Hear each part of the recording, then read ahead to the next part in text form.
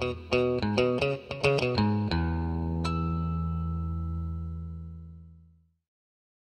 everyone, and welcome to another one of our videos. Today I'm going to be doing a little quick install video of this ASUS PCE-AC55BT wireless card. I've seen a lot of other videos on YouTube that are a little bit longer, go more in depth.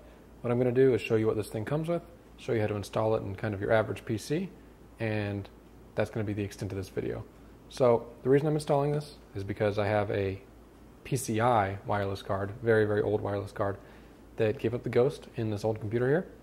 Going to upgrade it to a modern AC card because the rest of my network is entirely AC, including all of my clients.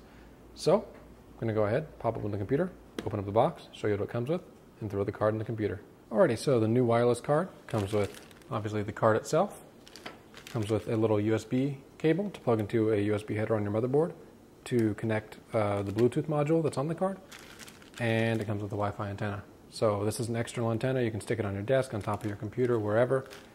It's going to help you get better reception. So in order to remove the old wireless card, if you're in the boat like I am and you have it in a PCI slot and you're replacing it with a PCI Express card, you're going to be using a different slot. So in order to remove the old card, you're going to take any antenna that may be on the back off. You can see there's this normal little antenna on the back of this one. And then once you've done that, you have a screw, just like any standard PCI or PCI Express card. I'm going to go ahead and remove that.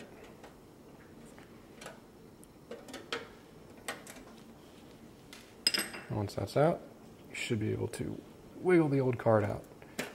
Now, because of the type of case that this is, it has punch outs in the back. Some cases they have PCI slot covers that you can unscrew. This one doesn't. This is a less expensive case. This was a budget build for somebody. So I'm going to have to punch this out. I'm going to do that off camera just because that's going to vary per case and because I'm going to have to get where the camera basically is sitting right now. So I'm going to go ahead, punch that out, cut back, and I'm going to show you how to install the new card. At this point I have the knockouts on the back knocked out. That was a bit of a pain in my butt because the way that this case is designed, I had to pull out the motherboard to do that. But if you have a factory stock computer or one with a better designed case, you probably won't have to do anything of that sort. So once you have your slot opened up and you're ready to install your new card, all you have to do is take the card itself, line it up with the slot like so, rock the card into the slot, which may be easier said than done. There we go. And there we go. So now all I have to do is throw a screw in there, and then I'm going to do that off of camera and come back and show you where to plug in the USB internal cable for this card.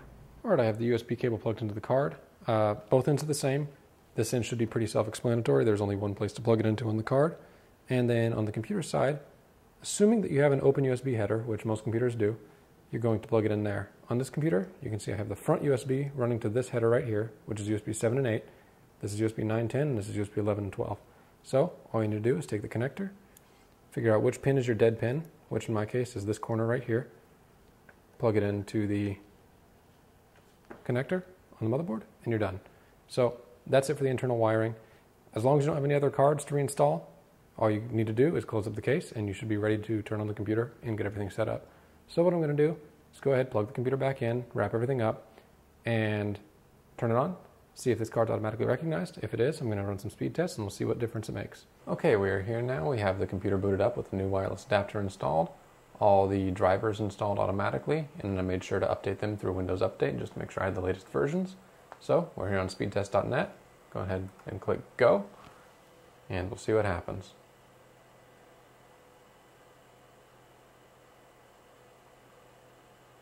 Alright, so straight away that ping is definitely a lot better than it used to be. That was, with the previous wireless adapter, about somewhere between 20 and 50 milliseconds, depending on time of day and everything. This download speed is lower than I generally see, but still not bad compared to what it was. With the old failing adapter, it was about 1.5 megabits per second. You can see it's pulling about 50. I'm on a over provision 150 megabit connection down and 10 up. So generally speaking, I see somewhere around 175 and 12 wired, and somewhere around 125 to 150 and 10 wireless, somewhere in that range. So it looks like this is a little bit slower but if we retest, we may see some different results as well. Overall, definitely should be a great solution if you need a PCI Express wireless adapter. Generally speaking, from what I've seen on Amazon, there's a couple of different good ones, this being one of them, and I believe one from TP-Link being basically the other highest rated one. For me, it's a toss-up. I've had negative experiences with TP-Link in the past. I've had more positive experiences with ASUS, but that said, the adapter that was previously on this computer was an ASUS adapter that failed, so take that for what it is. I'm happy. This is a computer that's just for bill paying, that sort of thing, so this will suffice plenty just fine. So with that, I want to thank you all for watching. Hopefully you found this video informative, and I'll see you in the next one.